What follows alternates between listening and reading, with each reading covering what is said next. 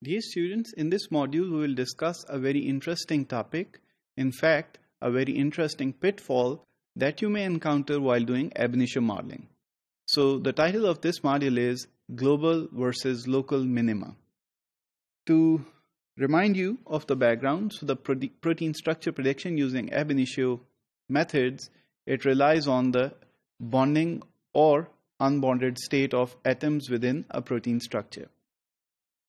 Now, there can be a case where you have folded a protein using ab initio methods and you have computed its energy to be the lowest. However, there may be some other protein structure which may have even lower energy. What I mean to say is that there may still be further possibilities for optimizing your protein structure. Now, if you are doing ab initio modeling, you would love to have a structure that has the absolute minimum energy.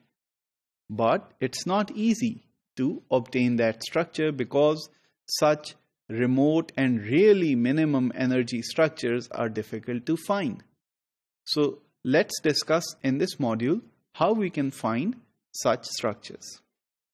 So here you have a sample protein which has 2 alpha helices and several beta sheets, and in each one of these secondary structures you have these amino acids, of course, which have been labeled for a certain portion of the structure, and each one of these amino acids has numerous number of atoms.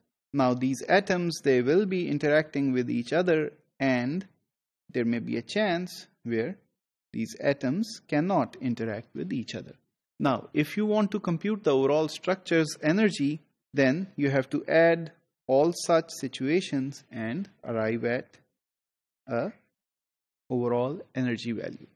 So this is done by using force fields, and here is your structure that you have placed inside the force field, and the structure is surrounded by water molecules, and you're just counting how many bonds are made. The overall energy again is computed using the same relationship.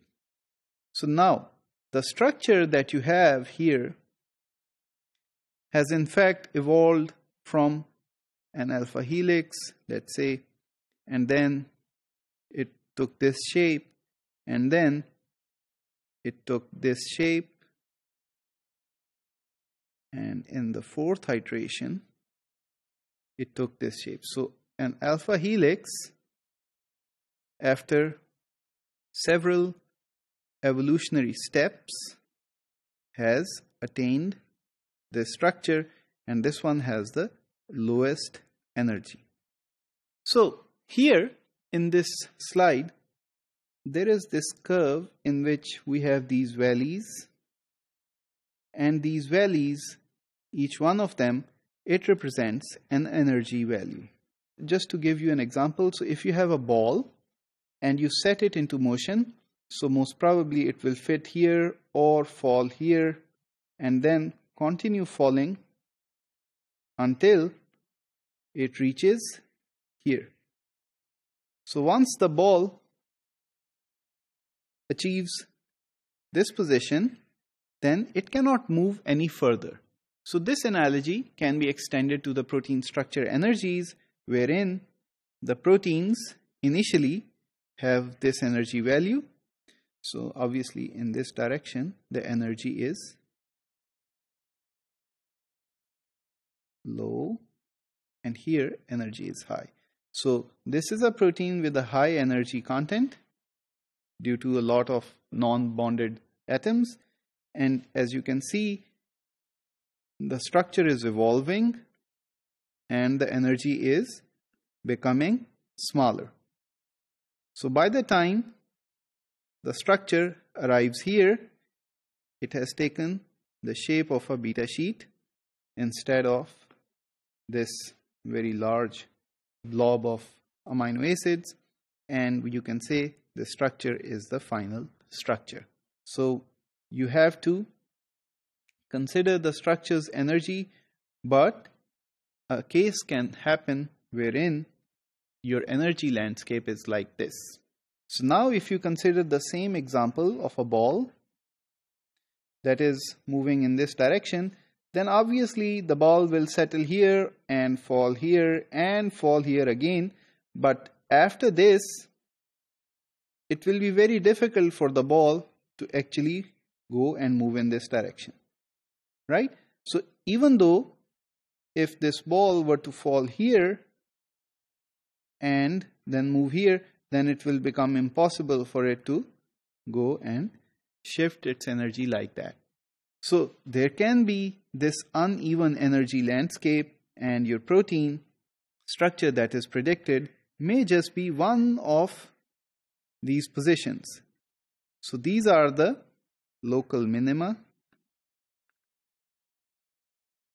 and you need to perform global energy optimization. So you need to know which positions are available in terms of their lower energy, and the protein can take one of them. So in this case, you can easily see that this protein structure has a higher energy and this protein structure has a higher energy as compared to this one. So this is your good prediction as compared to these two. And then these proteins, as I just mentioned, they can fold into this structure. So the best case function can be a clear energy function which can minimize the energy of the structure that you are trying to compute in one step. But of course, there can be situations where you have an uneven energy function, and that can create problems for you because you are not sure which minima is the global minima.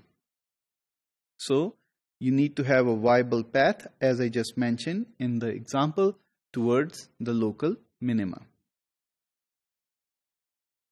So the optimal energy function then is, in real life, we cannot have a global function for minimizing the energy.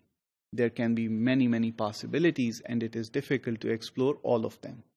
Hence, instead of going for a global minimum function, we find the optimal energy minimization function. So it is easier to design and compute, and therefore you can play with that function more easily. Also, as a result, the native structures that are reported from the prediction are not necessarily the global minimum structure. And there is no clear way of choosing between such functions.